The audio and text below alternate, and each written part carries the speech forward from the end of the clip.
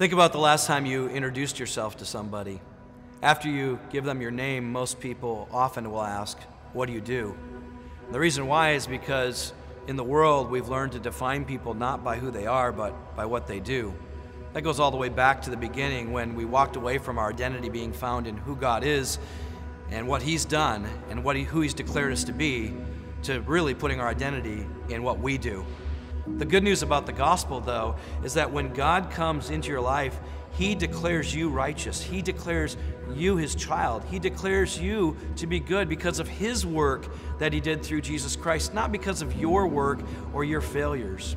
That's why when we make disciples, we baptize them into the name of the Father, in the name of the Son, and the name of the Holy Spirit. We get a new identity. We get a new name. We're a new creation. I love this about God because in the story, you see, He gives Abram the name Abraham, which means God is going to make him a father of many nations before he does anything.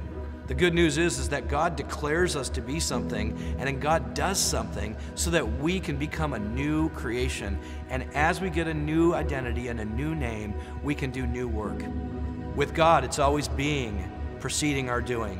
With the world, it's doing that precedes our being. I'd much rather walk in the ways of God where I get to rest in who He is and what He's done, making me who I am. And then I can do what I'm meant to do because of who God is and what He's done in my life.